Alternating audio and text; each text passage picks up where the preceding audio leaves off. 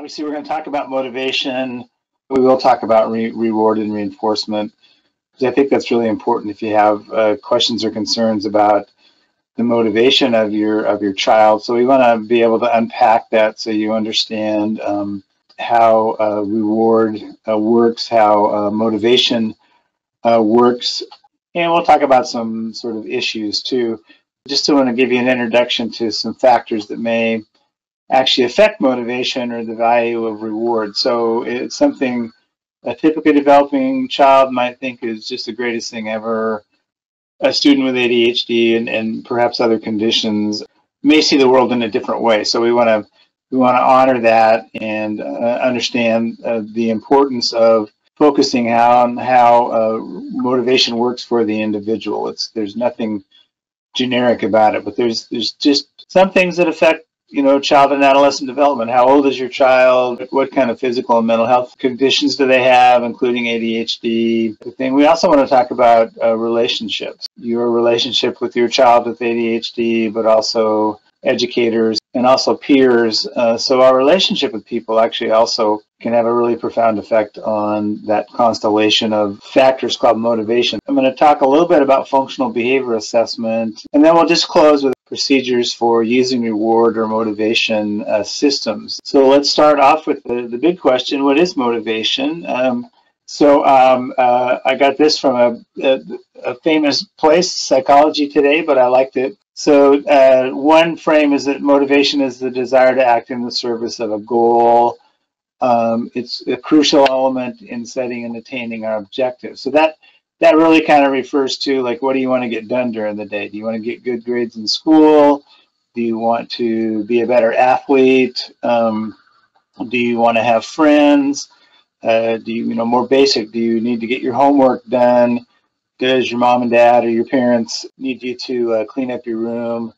Do you want to get access to that video game that you really kind of like? And so motivation is a really broad term, not really specific. The absence of motivation can lead to mental illnesses such as depression. And I'm sure most of you, if not all of you, are aware ADHD is never considered to come by itself. There's typically always another co-occurring condition, and depression is one of those. I also want to say, though, that I think it's inaccurate to say that any living thing is not motivated. So if your child is breathing, they're motivated. They may just not be motivated by what you think is appropriate or useful to them. So that's important from the get-go here, is to separate what we'd like our child to be or to how to be functioning at the moment and where they're actually functioning now because of the constellation of their learning history, their disabilities, their relationships with people,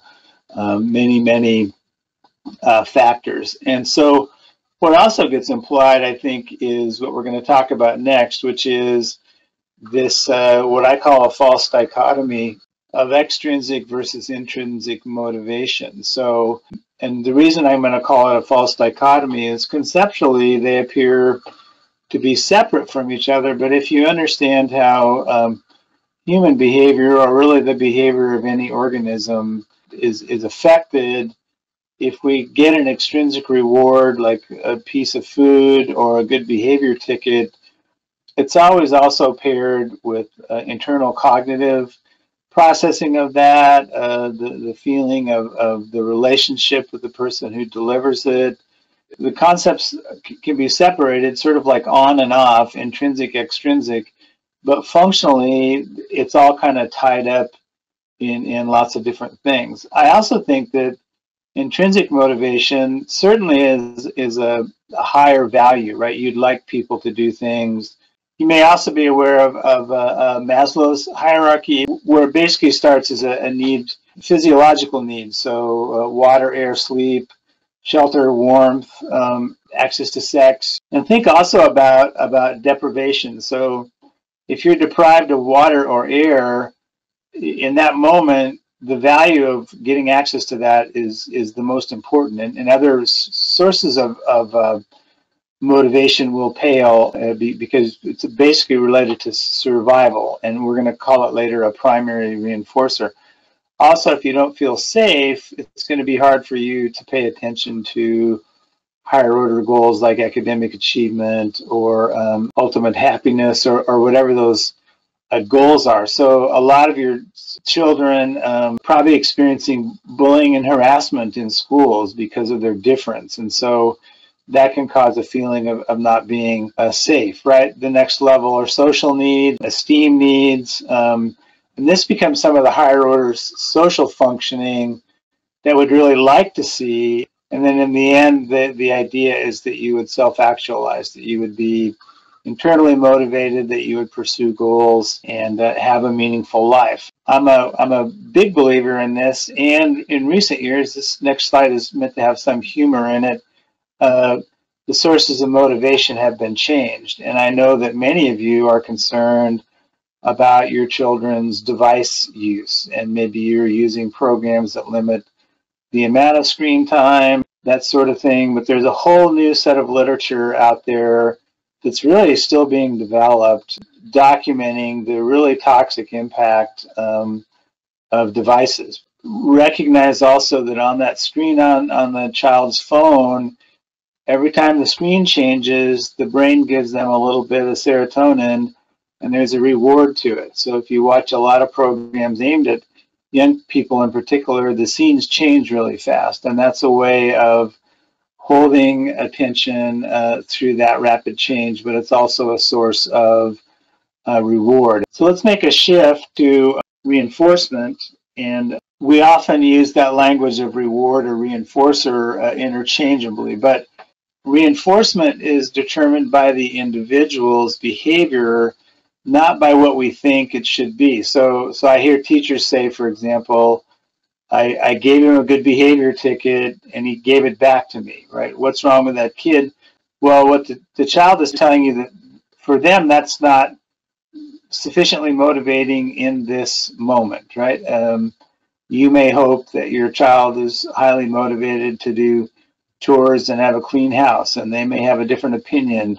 In order for a reward to have reinforcement properties, so first of all, it's a consequence, but you need to see an increase in the future probability of that response. So you can't infer reinforcement or motivation by observing a single event or a single interaction. You have to look at the person over time. None of this is going to happen quickly. You're going to need thousands and thousands of opportunities to really observe and understand what motivates your child or student and how you can move their motivation in a direction that seems to be of value for the individual as well as for your family or whatever the social unit is. So reward works best if it's close to the behavior so that the child knows, if you say good job or thank you for doing that, the quicker it comes initially, the more likely they are to connect that feedback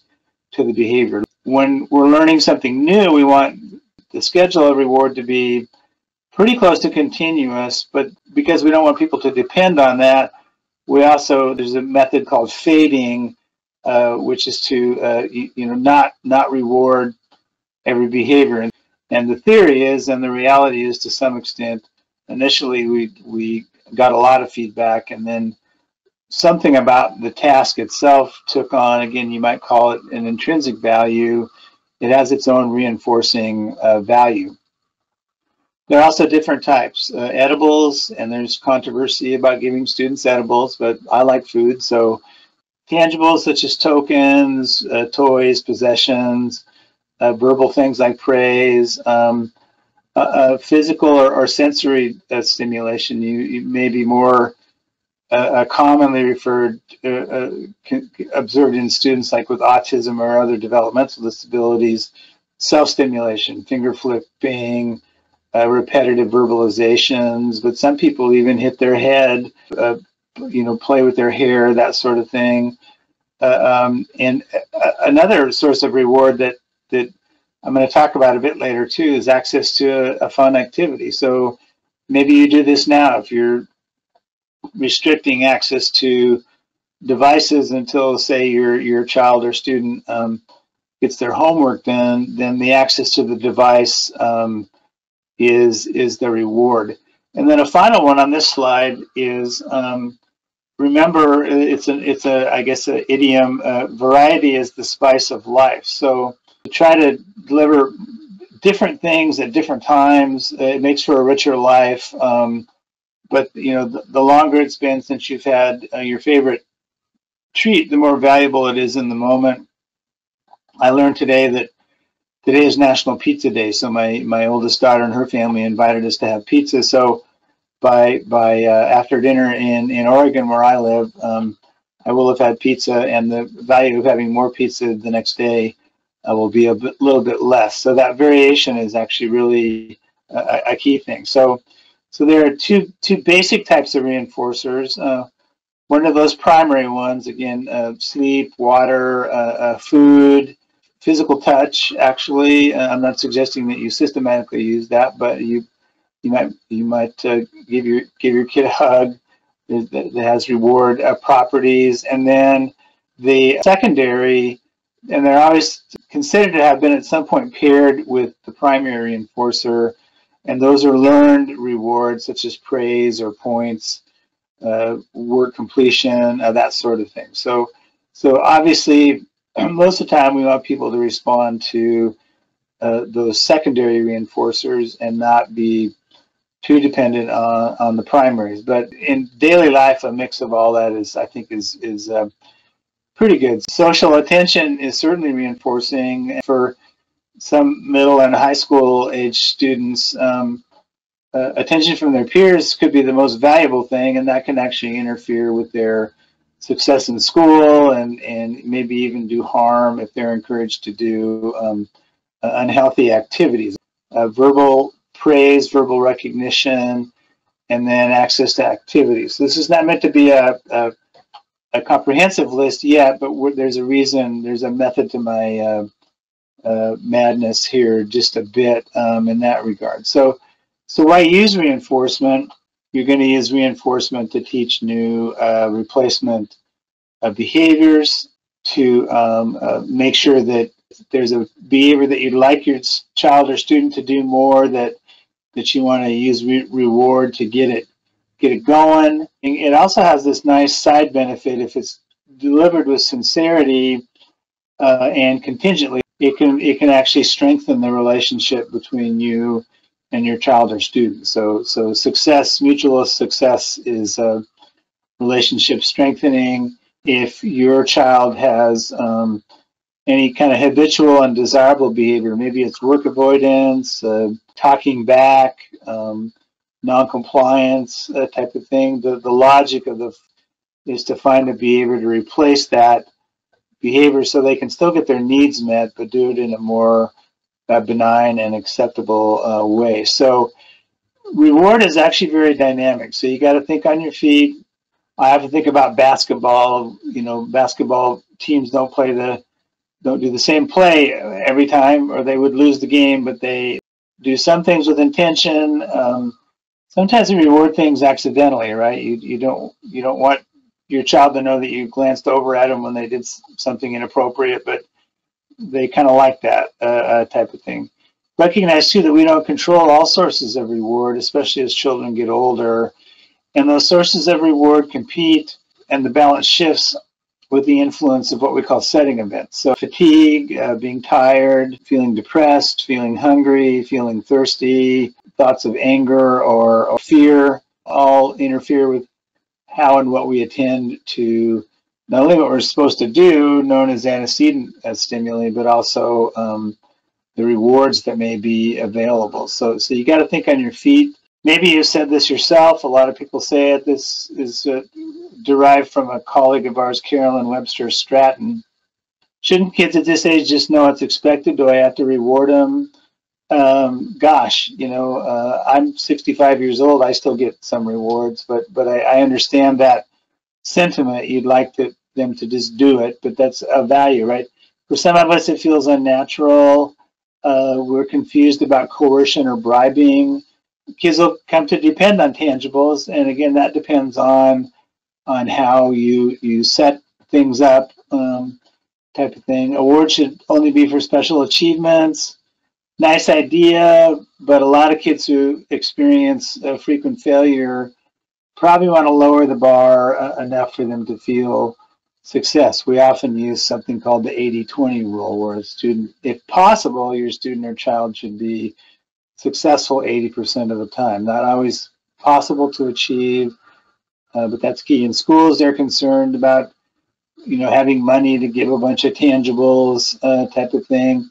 And a lot of people think by the time you're in middle or high school, you don't need it. We value intrinsic motivation, but developmentally, that internal control is preceded by years of external control. Read effective parenting from whoever the caregiver is. Through those early years, you may never see a lot of internal or intrinsic motivation just because they're not developmentally set to do that, right? And students at risk, including students with ADHD, tend to favor short-term, low-value rewards versus longer-term, high-value rewards. We might appear to be more intrinsically motivated if we're doing something interesting, or if I'm working in collaboration with or under the direction of someone that I care about. So a big item, my teacher likes me, my parents love me and care for me. The value of your interaction around reward will also be more valuable. And kids will come to depend on stuff if it's too predictable, right? That if they expect that every time they do some small thing, it's going to pay off, you got to have a conversation with them. Extrinsic rewards can be valuable when a child is learning something new, because you want to praise and acknowledge trying or risk-taking type of thing. And a lot of young people will fail, if you will, because they have that fear of failure. And then also fluency building. So I think about everyone in my house are musicians, and you got to do your scales and you got to play your chords. I'm a guitar player, and so practice is sometimes boring, and so maybe you can up the motivation to do that type of activity with some kind of extrinsic reward. Each child is going to be different, but that's important. So that the so-called undermining effect of extrinsic reward doesn't occur if you're clear about what the standard of performance is and the child is challenged by it. So you're not wanting to reward the easy stuff, but find a nice balance between what is challenging but achievable, and recognize, as we know from Carol Dweck in Stanford, recognize effort and persistence, and maybe avoid recognizing that you're smart or you're gifted or something like that. So praise students for those malleable characteristics, like sticking with it, getting things done, cooperating, and they'll be much more likely to go that. So students need to know what it is. So research has shown that if we think an individual has complete control over his actions, it can potentially invoke anger in us, and it increases the likelihood that we'll use punishment. So if I believe my child or my student could do better, could work harder, could work for less rewards, and we think they've got control over it, we're probably just going to get mad at them, is basically what that says. So if, on the other hand, we think that the individual may not have as much control over his actions, such as their response to motivation, right, we're much more likely to reach out and help in some way. So this slide really suggests that we give the child the benefit of the doubt and try to understand why things are working from their point of view and not our point of view. Now, many of us don't like that, but you're going to win in the end if you try to meet the child where they are. We also know adolescence, because of serotonin and the sex hormones, it's actually considered developmentally normal to have bouts of aggression or depression type of thing, just as a function of going through puberty, and now add in a little bit of anxiety, maybe associated with ADHD. And I can tell you, a depressed person is not going to have the same motivational set as a person in a typical psychological state. So if your child is being treated for depression, I really strongly encourage you to discuss motivation concerns also with your healthcare professionals, because they may also be, particularly certain depression drugs in particular, have an effect on motivation. And it's actually shown in this graphic. This is the reward center, the yellow part, and this is a young adult past that sort of puberty stage, and they're given an equivalent reward, if you will, and you can see that the adolescent brain barely lights up in that regards. It's not just a matter of values. There's actually some real science about how this affects us inside of our brain. And a lot of the early work on reward, we didn't have this knowledge about what reward looks like in the brain. But that's the yellow there. That's a picture of reward, and the orangish looking color is a picture of not so much. Behavior is learned, and behaviors that work for a student will be maintained, and behaviors that don't work will disappear, and that it makes us uncomfortable sometimes.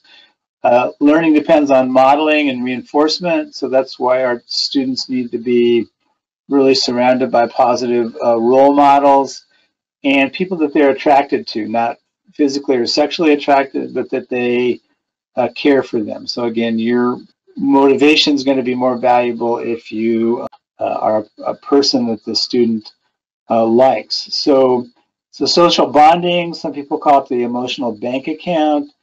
Your child or student should have something to lose when engaging in unacceptable behavior. And I'm not talking about threats. I'm just saying your approval and recognition is a factor there. Another one, kids form peer groups. You hope they might join a peer group based on ability or involvement in extracurriculars, but some children really dive into really harmful patterns of behavior because they're looking to be accepted by their peers, and they can reframe the goal of schooling and motivation and reinforce each other for achieving low expectations. So skipping school, not completing homework, using drugs and alcohol, using bullying behavior, those can all be taught, encouraged, and rewarded by a peer group. So you want to make sure that you have a good sense of community in your family and at school. Make sure that you do bonding activities. Adolescence can be challenging, so make sure that you spend at least some time every day having positive, caring interactions with your student. Look at the extent to which the child is attached to the social environment in the schools. The functional behavior assessment can allow you to describe the behaviors you want and don't want, what sets them off, and what's maintaining the problem behavior. So if your child is more motivated to play video games on their phone than do their homework, functional behavior assessment is designed to help unpack that and design a support plan that will shift their motivation and attention around. It's strongly proven to make a difference, not just with young people with ADHD, but a whole range of people with disabilities and those with the more typical development as well. In that regard, most of the time, maybe you've participated in, you're going to do an interview with a person, but you can also interview yourself with some simple questions.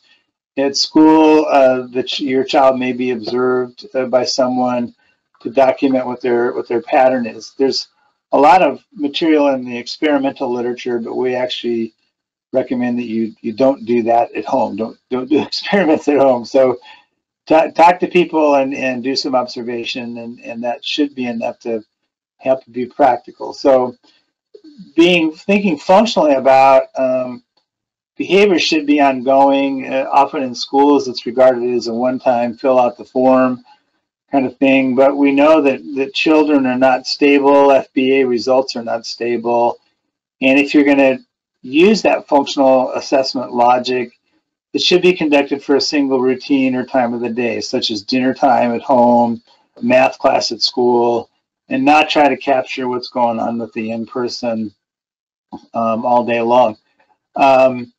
You want to have a menu of reinforcers available in this regard, and you can ask your child.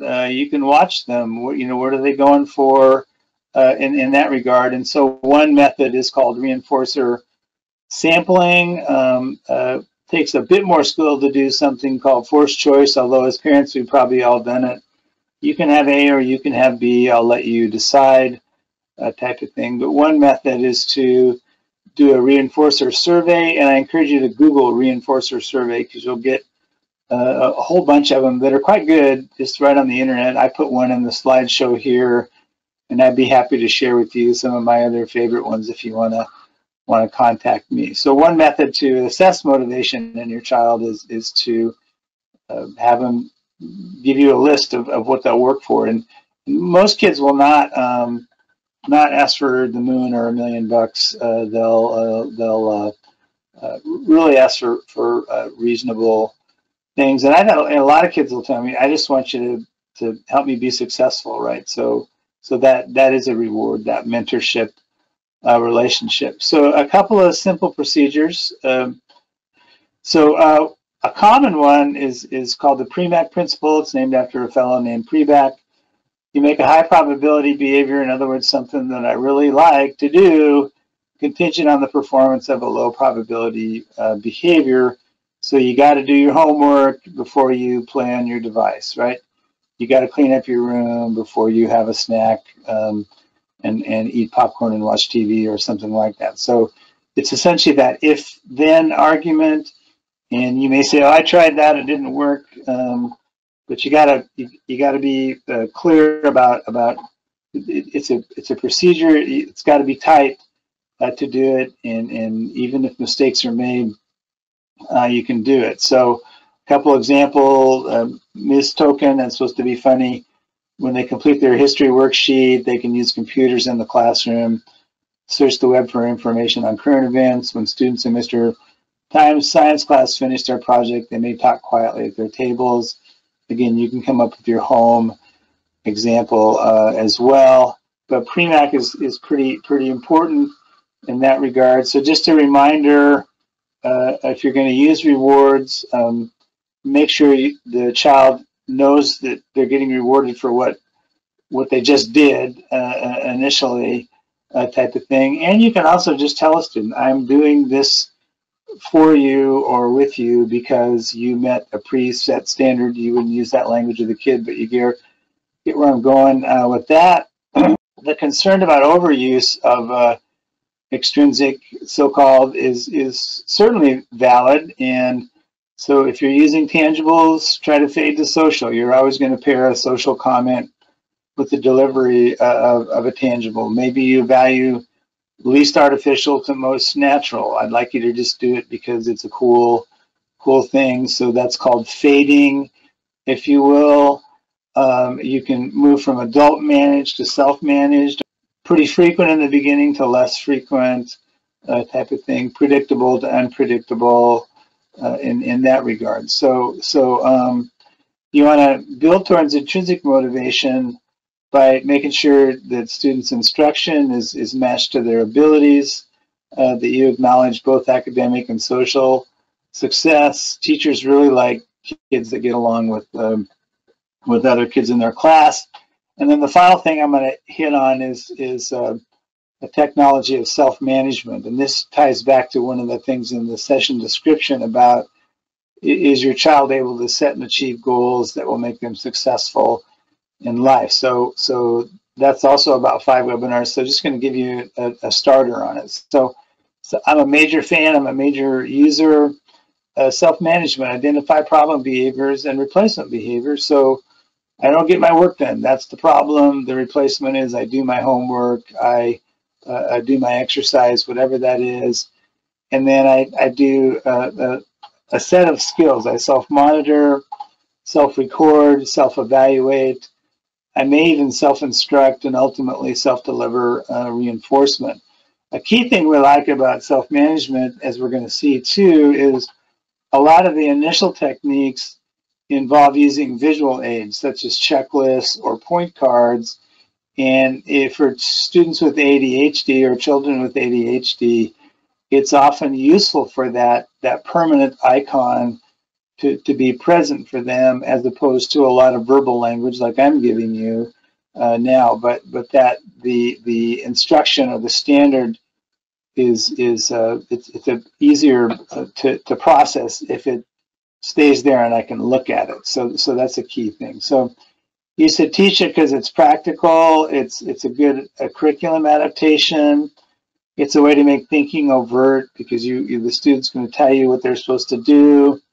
It's a way to ultimately replace adult-mediated behavior. It can be one of the sources of conflict, and it can promote independence and positive behavior now and in the future. And again, multiple books on self-management, and I know Chad has resources, and you're also welcome to contact me in that regard. So a little humor to get us close to the end. Sleep late, eat junk food, read tabloids, veg out. Nothing gets done if you don't write it down. That's certainly true in my life, and I use a number of apps on my phone and tablet and computer to keep track of my daily task list, not just for work, but also personal goals such as exercise, time with my family, my spiritual life, my community service, et cetera, et cetera. So self-monitoring refers to being aware, are you doing what you're supposed to be doing? Self-recording means to mark it that you did it in some way.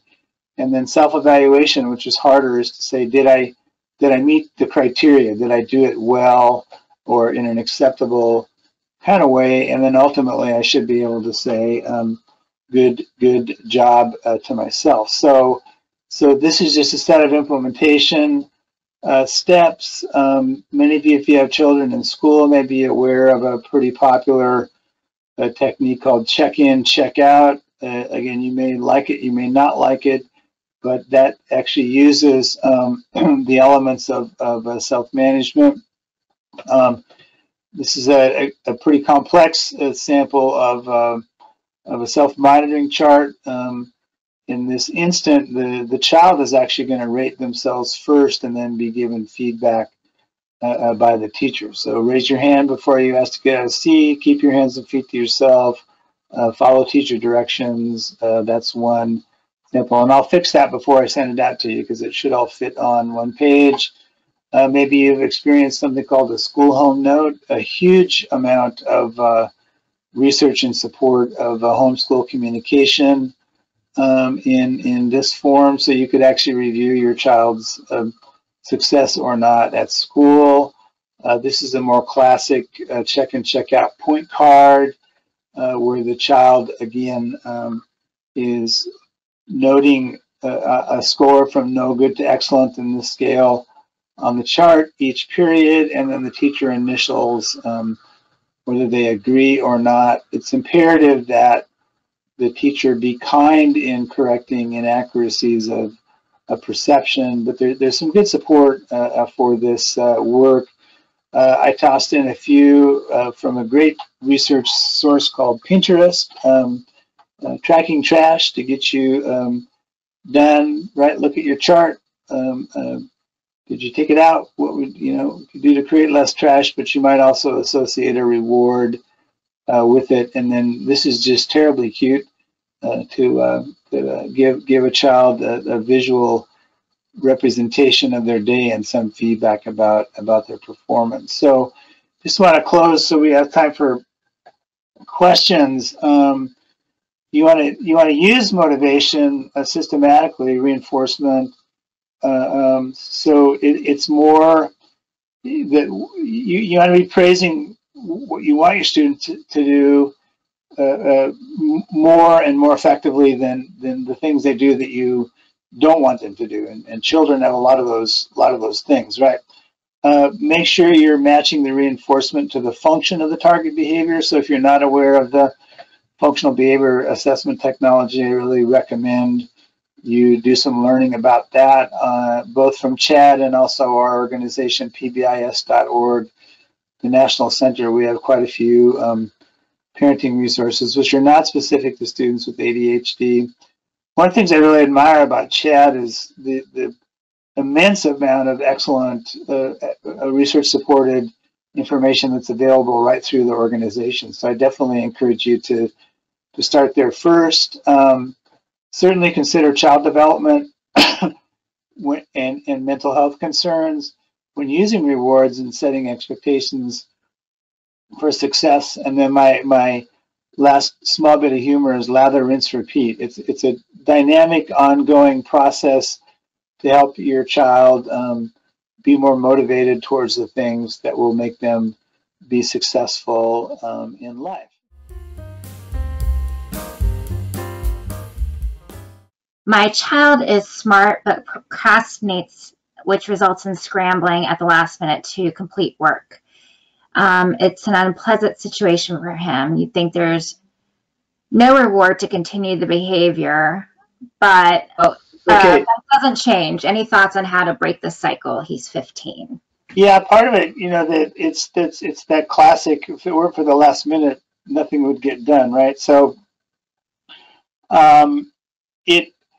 you might think about like I'm going to call it a curriculum adaptation. So if the child's doing their homework, and again, maybe you've already done this, but help them chunk it into smaller pieces, and maybe you could work with their teacher too, so that if they're looking at 20 problems, break it into 5. Let's get 5 done. Good. Now let's get 5 more done. However, you can do that, and you may have facility with that or not type of thing. You could also consider if the reward is associated with the work completion. It's something I mentioned a little earlier. Maybe consider adding in some feedback during the working time, again, praising effort or sticking with it, type of thing, so that the child, at least initially, is getting that feedback, while they're doing the work. Because what I'm hearing is they're procrastinating means they're probably spacing out, or maybe they're anxious and they're wanting to touch their phone or whatever they're doing. And I think we all do it, right? But that's the first thing that comes to mind, is just if you can't break it into smaller bits, so that the child doesn't have that sort of last minute anxiety. And if you haven't, please talk with the child's teacher, because they, as curriculum experts, they should be able to help you break things into bits. So that's my best shot for now. So the next question is there a typical age based on the literature where the reward system of tokens dissipates? Yeah, that's a great question. I think I don't see it. So the token itself is it's like money. So money is a token, paycheck is a token, because the token buys what's called the backup reinforcer or reward, if that makes sense. And so if your child is rejecting the token, right, what they're telling you is whatever they're getting the backup for isn't sufficient any longer.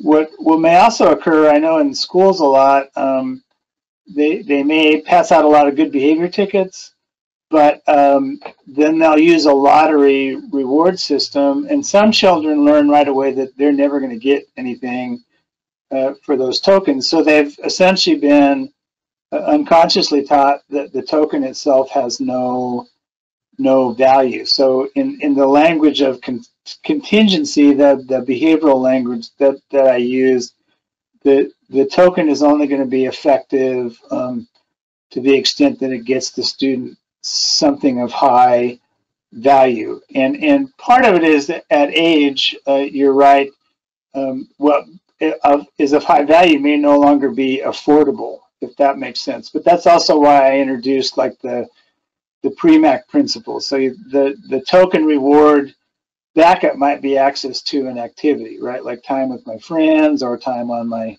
screen, or whatever is acceptable, or whatever you've negotiated with your child or your student. But you might not necessarily ever grow out of tokens. But I think it does get to that point where people, you should just do it because it's the right thing. And I'm not saying that about the person asking in any way, but it always needs to be, the value will always be determined relative to what that token buys or backs up. You've discussed reinforcements in terms of positives. What are the times when negative reinforcement should be used, if ever? Yeah, that's also a great question. So technically, negative reinforcement I think that the questioner is making that synonymous with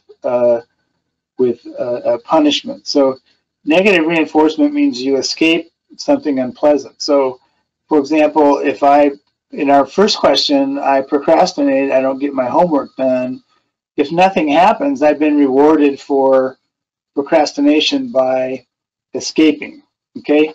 Now, there are different guidelines for the use of punishment methods or aversives. So the first guideline is it should always be done as a fair pair. So for whatever behavior you want to make unpleasant or aversive for a student, you should always identify a replacement behavior that they get some form of positive feedback about. There's a whole set also of ethical guidelines, and one of them is the fair pair, right? Don't ever just punish a student because you're essentially telling them stop, but you're not saying stop and do this type of thing. Two other ones, and this is short, and I'd be happy to send. There's a field. It's called behavioral ethics. Actually, that severe punishment, such as seclusion or restraint, should never be used without quite a lot of documentation and control. Also, if you're using a corrective consequence or an aversive consequence, if it doesn't work fairly quickly, ratcheting up the value or the negativity of the consequence probably isn't going to work. And so you want to have a balance there again of not making it worse and worse and worse in the hope that the student will ultimately comply. So just to close on that, you want to balance a positive and negative.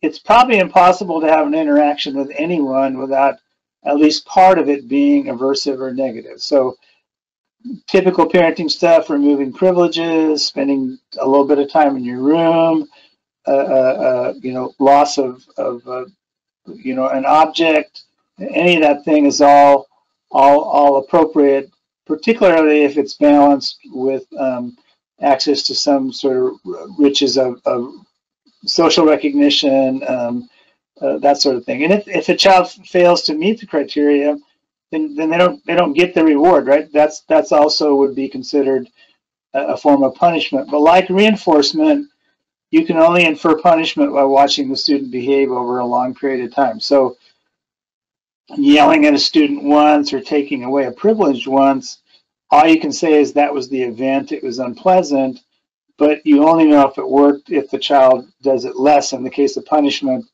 in future opportunities, or in the case of reinforcement if they do what you want more. So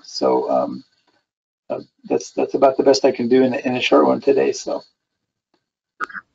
a couple of questions, similar questions from our attendees, and that is that they have experienced that the positive reinforcement just doesn't seem to work. Is there anything that they can do that they may not be doing that will help them get those rewards to work? Yeah. So that's what I think. It's so complex. I wish life were simpler, right? That the one suggestion I had was around a reinforcer menu. So you actually get a sense from your child about what they will work for. If you're establishing rewards, particularly as children get older, I recommend that you do it as a discussion and negotiation, so that the child has some investment in what they're working for. It could also be failing, if you will, because it's not being delivered often enough. Again, that recognition that early on, and if you're a parent, you're probably going to have to reward your kid more than you'd like to, right? So I'm a parent. I'm a father and of two daughters, and so yeah, I just wanted him to do it because I'm the dad, right? So that, or we're the mom and dad. We have a traditional family in that regard. But sometimes you gotta up the ante a bit just to get it going, and that's where that method of fading can also come in.